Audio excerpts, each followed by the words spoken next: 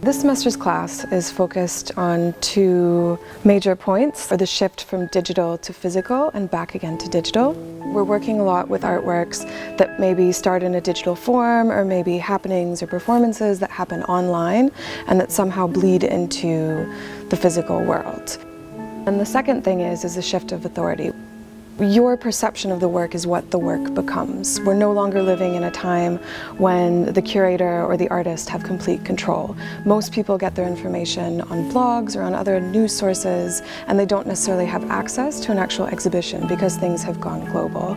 For their final project, the students will be creating audio guides for the Berlin Biennale, so I brought them to the exhibition today in order to expose them to the pieces they will be speaking about. We're at the Biennale art exhibit, which happens every 2 years. So the artist basically created a Mexican flag which is very, very, very slowly lowering itself towards the water. And on the desk is a button which raises the flag, I think, a little bit. And they press it every time someone signs this pact which says they're going to stop using drugs or use less drugs, or get someone else to stop using drugs as much.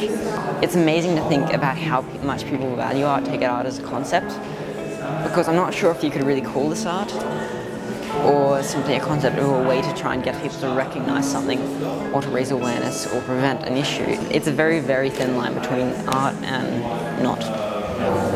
She wants me to explain these flags. Do you understand them? We're walking right now through, it's about 20 different flags, which are flags of the different terrorist groups in the world, and as you can see, they're very colorful. Wait, so it is about this summit where all these leaders of terrorist groups come together?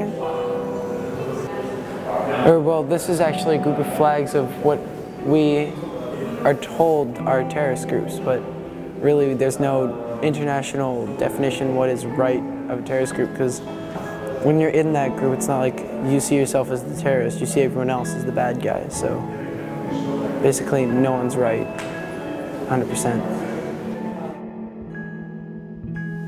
I walked into this room and I found this huge stamp. It says State of Palestine on the wall. And then I walked this way and there are so many pictures of people who got their passports stamped. And over there's the, do you call it stamper? Yeah, the stamper. And it says State of Palestine. So I got mine here. I got another one here. But unfortunately I can't stamp my passport because I go through a lot of Israeli checkpoints, and I'm gonna get so many problems. But I really wish I could. So I walked into one of these rooms and there was almost a recreation of Christ the Redeemer. And I was just a little confused because that has to do with Christianity, and it was just randomly placed there in an exhibit that was mainly focused around Muslim countries, so that just didn't make sense to me, and the whole room was kind of devoted to that. There was a Christ the Redeemer, then other Christ heads just sitting around, and a video of them building an actual Christ statue. Not all art is easily explained, and some of it you'll never understand, no matter how hard you try to figure it out.